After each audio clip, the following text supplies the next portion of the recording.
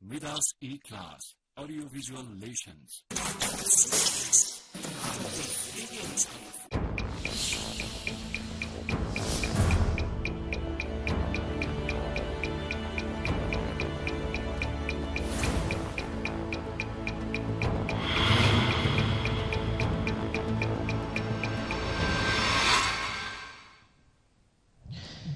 दर्शकबिन नमस्ते। समय सन्दर्भमा तपाईलाई स्वागत छ। म कृष्ण मल्ल। प्रमुख दलहरूले मुलुकको सङ्घीय संरचना सार्वजनिक गरेपछि देशका विभिन्न स्थानमा आन्दोलन भइरहेको छ। खास गरी अखण्ड मध्यपश्चिमको माग गर्दै सुर्खेतमा केही मान्छेहरूको ज्यान गइसकेको छ भने मध्यपश्चिमका अन्य जिल्लाहरूमा पनि आजबाट बिहानैदेखि प्रदर्शन भइरहेको छ। अर्कोतर्फ छुट्टै प्रदेशको माग गर्दै कैलाली कञ्चनपुरमा थारू समुदायहरूले पनि आफ्नो आन्दोलनलाई जारी राखेका छन्। यो बीचमा लामो समयदेखि नेपालमा संघीयता जरुरी छैन, संघीयता फाप्दैन भनेर संघीयताको विरोध गर्दै आउनुभएका राष्ट्रिय जनमोर्चाका अध्यक्ष चित्र बहादुर केसी अहिले के भन्नुहुन्छ त मुलुकको यो अवस्था देखेर, यो बुझ्नको निम्ति उहाँलाई आज हामीले हाम्रो स्टुडियोमा बोलाएका छौँ। स्वागत छ यहाँलाई। धन्यवाद। अब 4 दलले संघीय संरचना 6 प्रदेशको सार्वजनिक गरे, सहमति गरे। त्यसपछि घटनाक्रमहरू मैले भर्खरै बताएँ। मान्छेहरूको ज्यानै गइसक्यो, मुलुक झन्झन अशान्त हुँदैछ। यसलाई कसरी हेर्नु भएको छ? अब राष्ट्रिय जनमोर्चा अब सङ्घीय प्रणालीसित उसको विरोध होइन। अब सङ्घीय प्रणाली लागू गर्नको लागि त्यो राष्ट्रको चाहिँ खुबी, क्षमता, आवश्यकता, पूर्वाधार सबै हुनुपर्छ।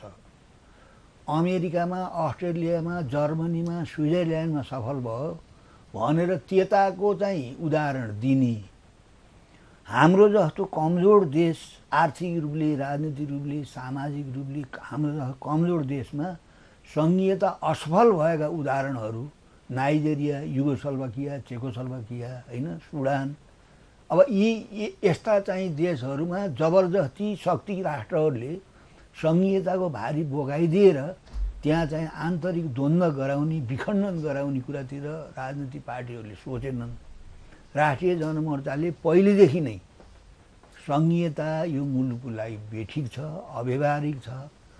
हिजोको केन्द्रीकृत एकात्मक सामन्ती शासनले नेपाली जनतामाथि जो विभेद गर्यो, अब त्यसको अन्त्य गरेर प्रजातान्त्रिक विकेन्द्रीकरणको आधारमा राज्यको पुनर्संरचना गरौँ, स्थानीय निकायलाई चाहिँ मौलिक अधिकारको रूपमा नयाँ बन्ने संविधानमा राखौँ, राज्यको पुनर्संरचना गर्दाखेरि जातीय आधारमा, क्षेत्रीय आधारमा त्यसरी नगरौँ, भौगोलिक आधारमा गरौँ भनेर हामीले स्पष्ट आफ्ना खाका राख्यौँ। र साथसाथै राज्यको पुनर्संरचना गर्दाखेरि सङ्घीय आधारमा नगरौँ, एकात्मक आधारमा गरौँ। पुनर्संरचना गर्दाखेरि जिल्ला, अञ्चल, यतिकै गाविससम्म फुटाल्दाखेरि पनि जनतालाई मान्ने हुन्न। किनभने त्यो आफू बसेका जिल्लाहरू, अञ्चलहरू, गाविसहरू, अब त्यसमा जनताको एउटा सम्बन्ध हुन्छ, अपनत्व हुन्छ। त्यस कारण त्यो मिलाउन परे पनि अब संसदको चुनाव भइसकेपछि कानुनमा व्यवस्था गरेर अब जनतालाई चाहिँ कन्भिन्स गरेर त्यसको आधारमा कहीँ मिलाउनु पर्ने त्यस्तो छ भने त्यसरी मिलाउनु पर्छ। त्यस कारणले अहिले चाहिँ ठ्याक्क चाहिने अञ्चल र केन्द्र चाहिँ गर्ने, अब अञ्चल र जिल्ला टुक्र्याउने, गाउँ टुक्र्याउने, यसो गर्दाखेरि यो सम्हाल्न सकिन्न, यो अव्यवहारिक हुन्छ भनेर राष्ट्रिय जनमोर्चाले यो दिन देखेर राष्ट्रिय राज्यको पुनर्संरचना गर्दाखेरि सङ्घीय प्रणाली सम्भवै छैन। त्यस कारणले सङ्घीय प्रणालीमा जबरजस्ती यो मुलुकलाई लए पनि त्यसको दुष्परिणाम हुन्छ। मुलुकमा चाहिँ शक्ति केन्द्रको चाहिँ खेल अझ बढ्छ। यसो नगरौँ भन्ने कुरा गर्दै आएको हो, सुनुवाई भएन। त्यस कारणले अब नेपाली जनतालाई पनि सुरुमा भरम थियो, सङ्घीयताको अभावमा, सङ्घीयता नभएको कारणले मुलुक यति कमजोर भएको हो कि, गरिब भएको हो कि, पिछडिएको हो कि, सङ्घीयता नभएको कारणले विभिन्न जात जाति भाषा भाषी क्षेत्रमाथि विभेद भएको हो कि भन्ने जुन भ्रम थियो, अब त्यो भ्रमबाट नेपाली जनता चाहिँ धेरै अब प्रष्ट भएका छन्। त्यस कारणले अब अहिले पनि कलको बिउ समस्या सङ्घीयतै हो। अब जो विभिन्न ठाउँमा आन्दोलन भइरहेछ, धेरै जसो ठाउँमा अखण्डको माग गरिएको छ, त्यो अखण्डको माग गर्नु भनेको यो सङ्घीयताको विरोध हो? त्यो एक प्रकारले हो जस्तो भन्नुहोस् न। 16 बुँदे गरी अब यो सङ्घीयताको बारेमा यिनी राजनीतिक दलहरू नै कुहिरहेका छन्। 14 अञ्चल भनेर चाहिँ 14 अञ्चल के अरे 14 प्रदेश भनेर त्यसको आधारमा चाहिँ नि एउटा चाहिँ गरेका छन्, प्रतिवेदन रिपोर्ट गरेका छन्। पहिले त जातीय आधार 7-8वटा प्रदेश भन्नु चाहिँ 14 भने 12 भने 11 भने 10 भने 8 9 7 यति कुहिरा काग भयो कि तपाईँ चाहिँ नेपालको सन्दर्भमा कस्तो प्रदेश गराउने, कति प्रदेश गराउने भन्ने कुरा नै उनीहरूलाई थाहा भएन। यो 7-8 वर्षसम्म संविधान नबनिकन 50औं अरब नेपाली जनताको पसिनो जुन खर्च भयो संविधान निर्माण गर्ने नाममा, त्यो सङ्घीयताकै कारण हो। अहिले पछिल्लो पटक गएर भैँचालोपछि उनीहरूलाई के ज्ञान आयो भने अब यही संविधानमा रुमल्लिएर बस्नुभन्दा हामीले चाहिँ संविधान चाहिँ जारी गर्नुपर्छ। संविधान जारी गर्ने कुरामा सैद्धान्तिक रूपमा बहस भइसकेपछि उनीहरूले सीमाङ्कन जस्तो जटिल कुरा 6 वर्षसम्म सीमाङ्कन जटिल कुरा हामीले टुङ्ग्याउन नसकेपछि अहिले सामान्य सैद्धान्तिक रूपमा सङ्घीयतामा जाने कुरा स्वीकार गरेर सीमाङ्कन टुङ्ग्याउने कुरा हामीले चाहिँ नि विज्ञहरू, भूगर्भशास्त्री, समाजशास्त्री होइन, अब अर्थशास्त्री सबैको एउटा बनाएर त्यो विज्ञहरूलाई सीमाङ्कन गर्न दिउँ भनेर उनीहरूले जो फैसला गरे, निर्णय गरे, त्यो स्वाभाविक थियो, त्यो राम्रो थियो। अब त्यो माथि हस्तक्षेप भयो। सबभन्दा पहिले तपाईँ चाहिँ सर्वोच्चले सीमाङ्कन गरेर भनेर अर्डर गर्यो हेर्नुहोस्। अनि संवैधानिक राष्ट्रपतिले सीमाङ्कन गरेर नत्र हुन 6 वर्षसम्म चाहिँ सीमाङ्कन गर्न नसकेर त्यो सीमाङ्कनकै कारणले संविधान जारी हुन नसकेको कुरा त यिनीहरूले देखेका थिए नि। अब पछिल्लो पटक तपाईँ चाहिँ छिमेकी शक्ति राष्ट्रका शासकहरूले समेत सीमाङ्कन टुङ्ग्याउ भन्न थाले। त्यसो हुन हाम्रै भित्रका राजनीतिक दलहरू पनि थिए जो चाहिँ दूतावासमा पनि गए दलहरूलाई पनि उहाँहरूले पनि सीमाङ्कन गर्नुहोस् भने उहाँहरूको माग थियो। सायद त्यसलाई एड्रेस गर्ने कुरामा पनि दलहरूले केही कोसिस गर्दाखेरि यो परिणाम आयो। त्यो उनीहरूले यहाँ तपाईँ चाहिँ विशुद्ध राजनीति गरेर चाहिँ हिँडेकाहरूलाई अब चाहिँ नेपालको भौगोलिक अवस्था, सामाजिक अवस्था, राजनीतिक अवस्था, त्यो कहाँबाट कहाँको सीमा टुङ्ग्याउने भन्ने कुरा उनीहरूलाई थाहा छ। उनीहरूलाई थाहै नभएको हुनाले र उनीहरूले छिचल्नै नसकेका कारणले हो नि 6 वर्ष चाहिँ सीमाङ्कन हुन नसकेको। अब यहाँनिर मैले तपाईँबाट एउटा प्रश्न कुरा के खोजेँ भने अहिले हाम्रो देशको स्थिति कस्तो देखियो भने सङ्घीयतामा जाउँ एउटा अर्को पक्षले आन्दोलन गर्छ, सङ्घीयतामा जाँदाखेरि जिल्ला टुक्रिने भए, अञ्चल टुक्रिने भए, क्षेत्र विभाजन हुने भयो, जो हामी देखिरहेछौँ होइन। मध्यपश्चिम लगायत विभिन्न ठाउँमा सल्यान होस्, जाजरकोट होस्, जुम्ला होस्, सुर्खेत होस्, विभिन्न ठाउँमा त्यहाँ त्यस्तो माग छ, हाम्रो भूमिन्न टुक्र्याउ भन्ने छ।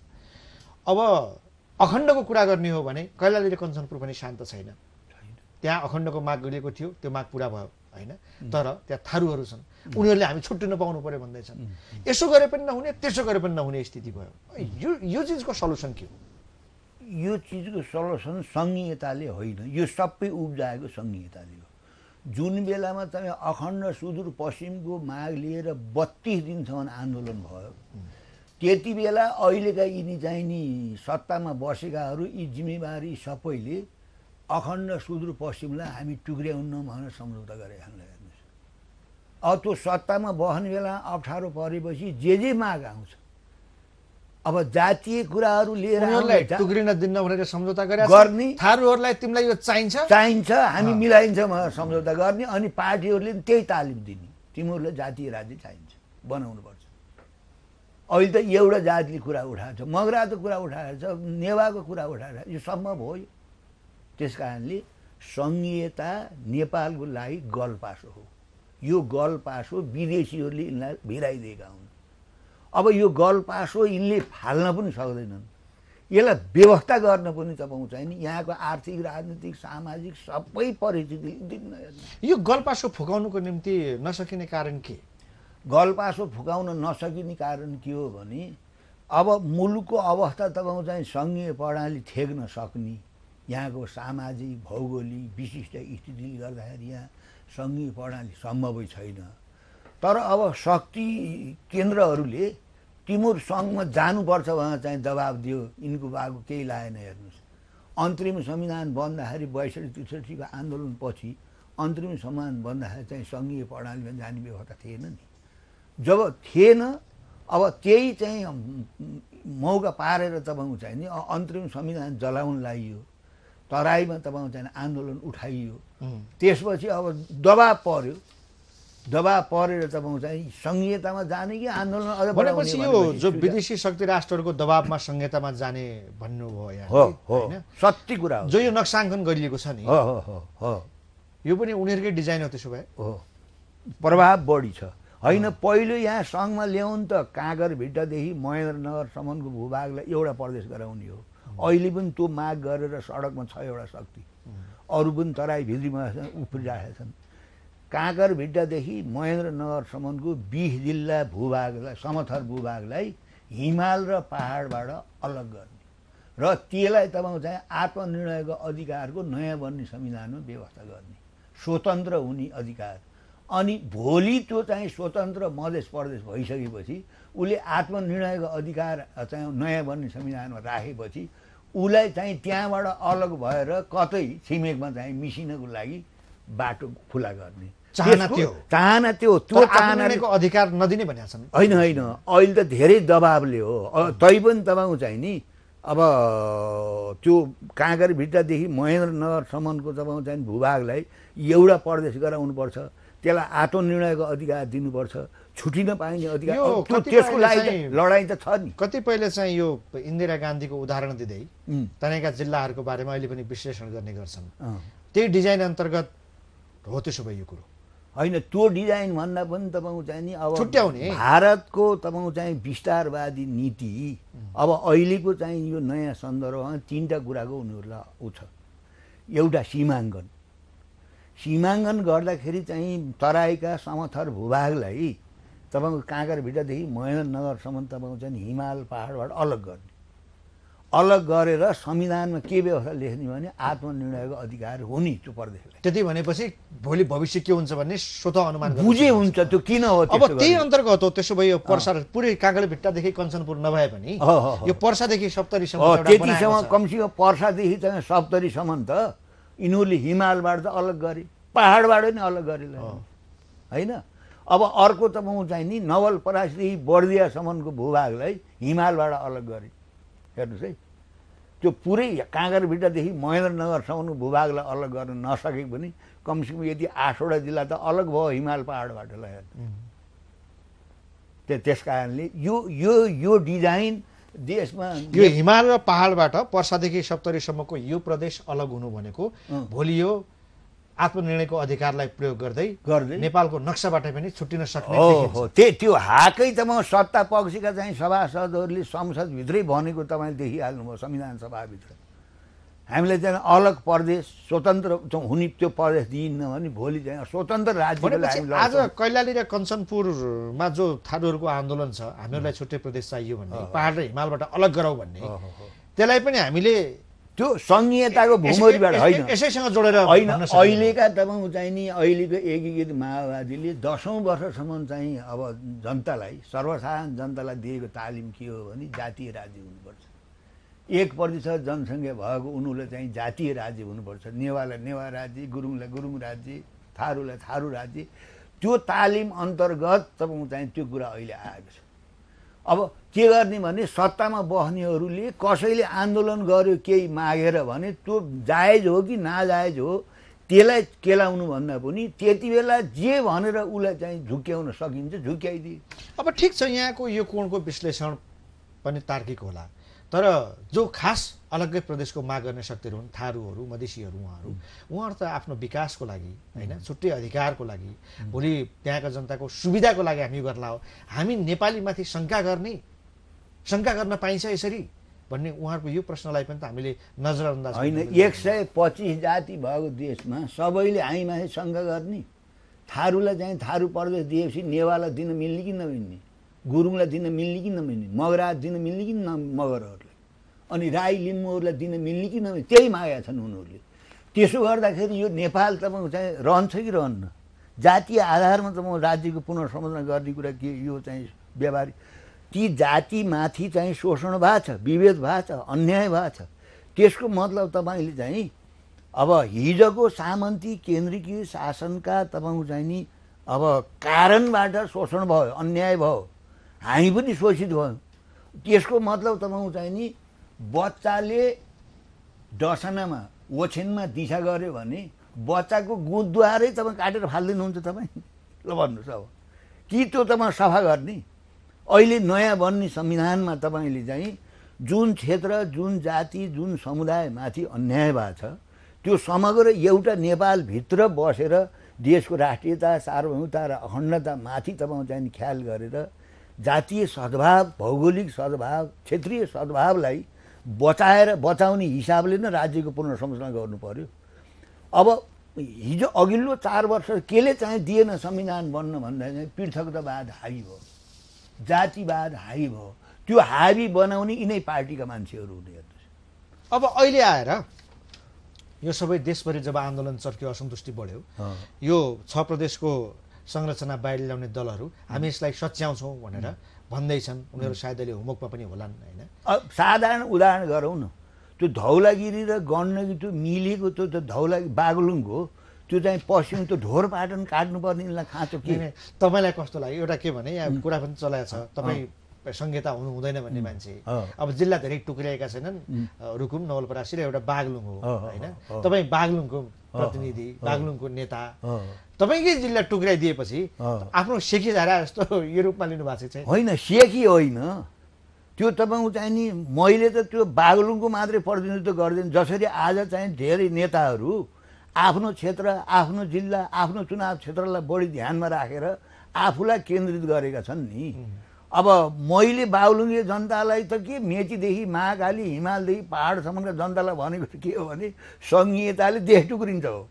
जिल्ला मात्रै टुक्रिन्न, अञ्चल मात्रै टुक्रिन्न, क्षेत्र मात्रै टुक्रिन्छ, देशै टुक्रिन्छ। देश मात्रै टुक्रिएर बस्दैन, त्यो टुक्रिएको भूभाग अर्को देशमा सामेल गराउने नि ग्रान्ड डिजाइन छ है।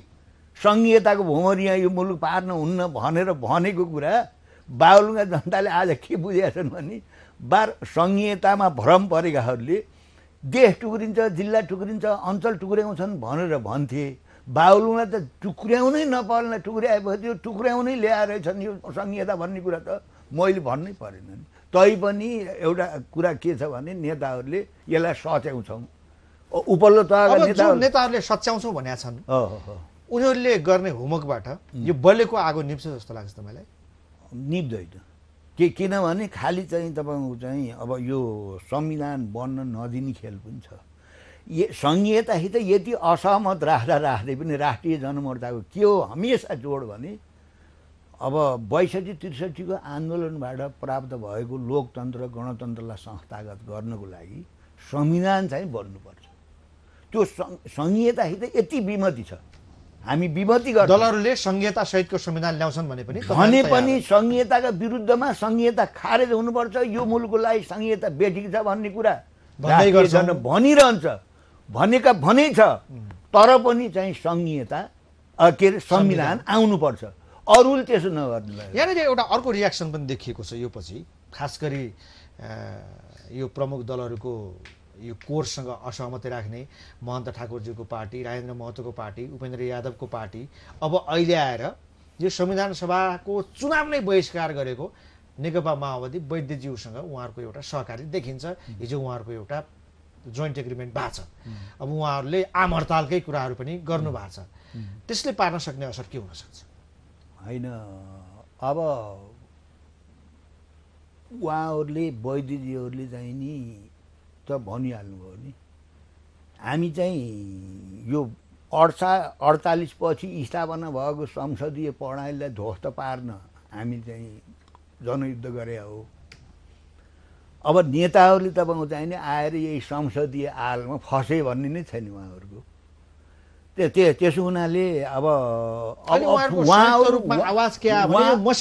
होइन, उहाँहरूको चाहिँ मस्यौदा खारेज मात्रै होइन, एउटा थरीले त मधेसका नेताहरूको त तपाईँको चाहिँ नि काँकरभिट्टादेखि महेन्द्रनगरसम्मको प्रदेशलाई एउटा प्रदेश गराउनुपर्छ भन्ने हो, त्यसलाई आत्मनिर्णयको अधिकार दिनुपर्छ भन्ने हो। त्यो प्रदेश बनिसकेपछि त्यसले परराष्ट्र मामला पनि केन्द्रमा राख्न हुन्न अधिकार भन्ने हो। अब त्यस्तो शक्तिसँग चाहिँ नि अब नयाँ जनवादी क्रान्ति गरेर यहाँ आमूल परिवर्तन ल्याउन खोजेकाहरूले अब त्योसित चाहिँ नि गठबन्धन गर्नु भने त्यो आश्चर्य कुरा हो, अपवित्र हो, अपवित्र गठबन्धन हो। उहाँहरूको उद्देश्य चाहिँ महन्त ठाकुरजीहरूको उपेन्द्रजीहरूको बेग्लै उद्देश्य हो। उहाँहरूदेखि कञ्चनपुरसम्मको छुट्टै चाहियो, छुट्टै प्रदेश चाहियो र कालान्तरमा त्यो प्रदेशलाई भारतीय महासङ्घमा तपाईँ सामेल गर्ने डिजाइनबाट उहाँहरू चल्नु भएको छ। यो त जुन घाम चाहिँ प्रष्ट छ। त्यस्तो चिजमा मोहन वैद्यजीले साथ दिनु अब त्यही त तपाईँ चाहिँ नि अब त्यो उहाँहरूले कमसेकम यो अहिले यो चाहिँ 62-63 को आन्दोलनपछि प्राप्त लोकतन्त्र गणतन्त्रलाई संस्थागत गर्ने कुरा यो मात्रात्मक परिवर्तन हो। यसलाई किन स्वीकार गर्नु? यसो पनि हुनसक्छ काँकडपुट्टादेखि कञ्चनपुरसम्म छुट्टै प्रदेश बनाउने र भोलि त्यसलाई टुक्राउने त्यस्तो किसिमको यदि खेल छ भने त्यसको नेतृत्वमा वैद्यजी पुग्नुभयो भने उहाँले त्यो कुरा हुन नदिएर त्यो डिजाइनलाई फेल गराउनको निम्ति होइन, त्यो डिजाइनको नेतृत्व त बाबुराम प्रचण्डजीले गर्नुभयो नि 10-12 वर्षदेखि।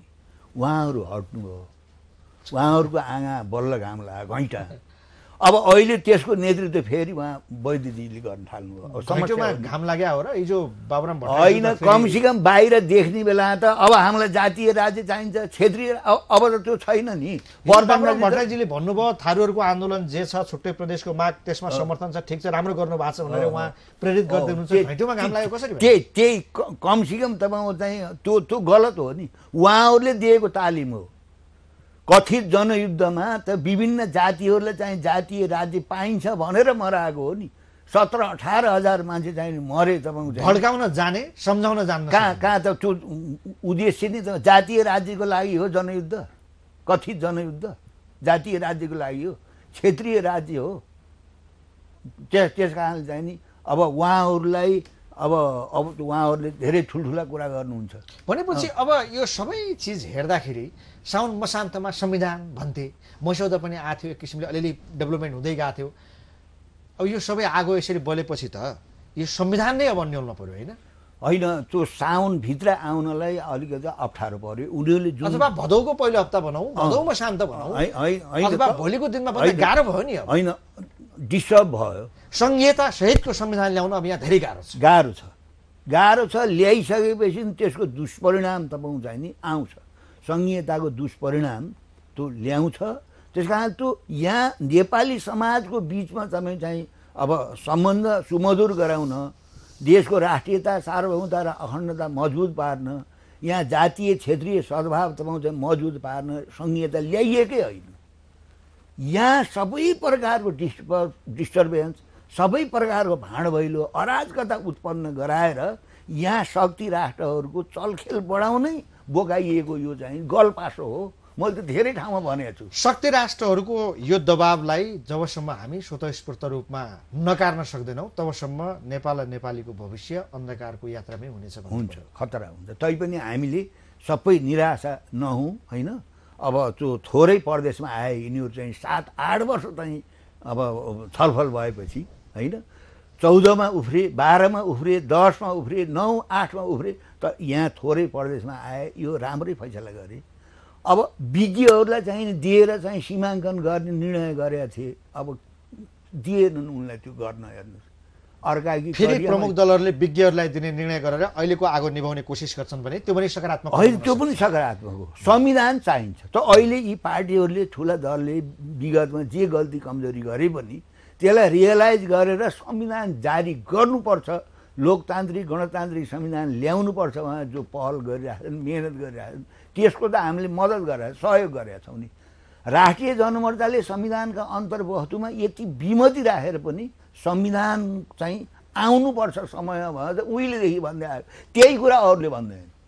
90% छ त्यहाँ तपाईँको चाहिँ नि त्यहाँ शक्ति संविधान सभाभित्र।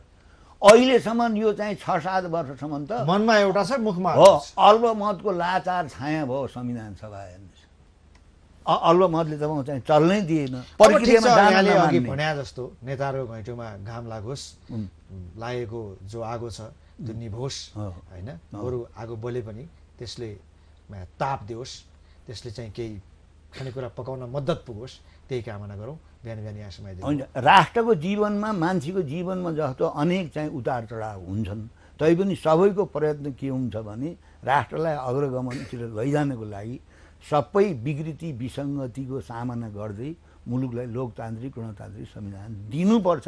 राजनीतिक पार्टीहरूले आफ्नो सङ्कुचित व्यक्तिगत स्वार्थ महत्त्वाकाङ्क्षालाई राखेर होइन, मुलुकलाई अगाडि राखेर राजनीति गर्नुपर्छ भन्ने हाम्रो पनि सुझाव हो। धन्यवाद। दर्शकबिन, हामीसँग हुनुहुन्थ्यो राष्ट्रिय जनमोर्चाका अध्यक्ष चित्र बहादुर केसी। उहाँसँगको कुराकानी यहीँ सकिन्छ। हामी सबैलाई बिदा दिनुहोस्। नमस्ते।